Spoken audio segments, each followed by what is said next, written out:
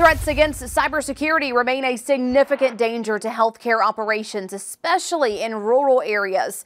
That is why Dr. Marnix Heersink of Eye Center South and the UAB Health System are partnering to train a new generation of cybersecurity professionals. News 4's Jacqueline Lambert explains.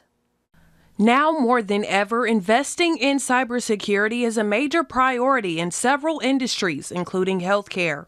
So it's a very structured business in cybercrime.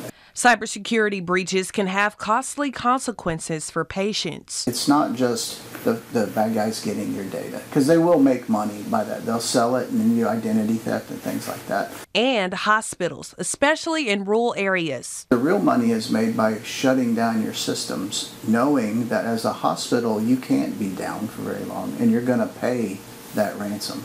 Through a partnership, Dr. Marnix Heersink of Eye Center South and the UAB Health System are working to enhance cybersecurity at area hospitals. We know there's threats that are going to be damaging to our economy, to our patients, to our entire world. So the fact that UAB is committing to come here to do some cybersecurity training is very significant. Several interns traveled to Dothan from Birmingham to receive training from TW Security. Here they will learn the ins and outs of performing required HIPAA risk assessments. There's a shortage of cybersecurity professionals across the nation, not just in healthcare, but especially in healthcare. However, the shortage in healthcare, especially rural, is significant. So if they don't have the people or the technology to protect themselves and they don't really know where to start, it makes it very difficult. For them, it's a completely different threat than it is for like a large health system, and we want to help protect them from that.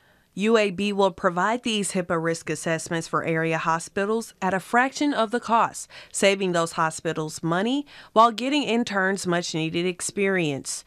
In Dothan, Jacqueline Lambert, your hometown news leader. Dr. Heersink says strengthening connections with UAB for programs like this in the Wiregrass will improve the lives of the community.